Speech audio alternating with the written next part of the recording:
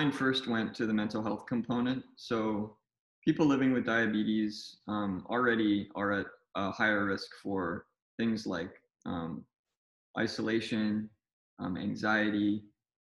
There are also social stigmas that they experience.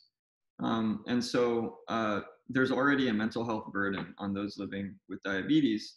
And when something like COVID comes along and isolates everybody from each other, where a higher percentage of people now are reporting similar things, anxiety, depression, um, we have this intersection that can be really it can be really serious if not attended to.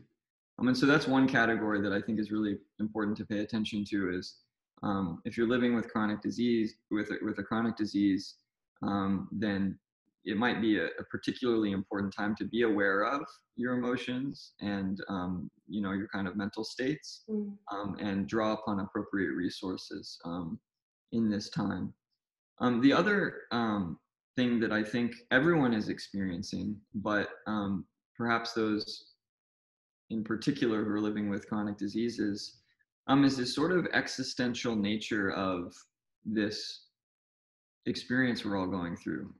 It really has disrupted the ways in which we connect with people, the ways in which we connect with our work, the ways that we go about our daily routines and our life.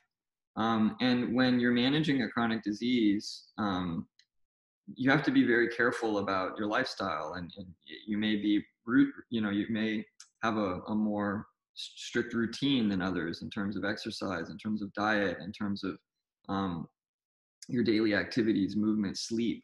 So then when this gets layered on top of all of that, and it becomes very disorienting. And so I think there's if we talk about spirituality in terms of the way we connect, a lot of those connections have been disrupted. And so there's that kind of spiritual component of it as well, wrapped in there with mental health and obviously physical health as well.